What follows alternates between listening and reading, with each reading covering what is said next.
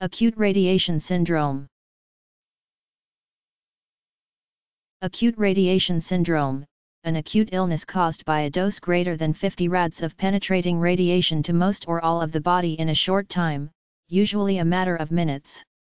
Examples of persons who suffered from acute radiation syndrome, ARS, are the survivors of the Hiroshima and Nagasaki atomic bombs and the firefighters that first responded after the Chernobyl nuclear power plant event in 1986. A person with ARS usually goes through 4 stages. In the prodromal stage, the classic symptoms are nausea, vomiting, and possibly diarrhea, depending on dose, that occur from minutes to days following exposure. These symptoms may last, episodically, for minutes up to several days. Then comes the latent stage. In this stage the patient looks and feels generally healthy for a few hours or even up to a few weeks. Then comes the overt or manifest illness stage. In this stage the symptoms depend on the specific ARS syndrome and last from hours up to several months. The last stage is recovery or death.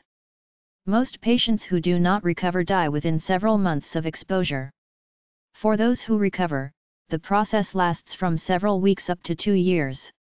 There are 3 ARS syndromes: the bone marrow syndrome, or hematologic syndrome, the gastrointestinal, GI, syndrome, and the cardiovascular, CV/central nervous system, CNS, syndrome.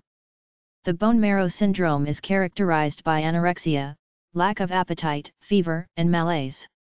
There is a drop in all blood cell counts for several weeks. The primary cause of death is infection and hemorrhage. The chance of survival decreases with increasing dose of radiation. The GI syndrome is more severe. It includes severe diarrhea, fever, dehydration, and imbalance in the electrolytes, sodium, potassium, etc. Death is due to infection, dehydration, and electrolyte imbalance and usually occurs within 2 weeks of exposure. A, C, U, T, E, R, A, D, I, A, T, I, O, N, S, Y, N, D, R, O, M, E. Acute radiation syndrome.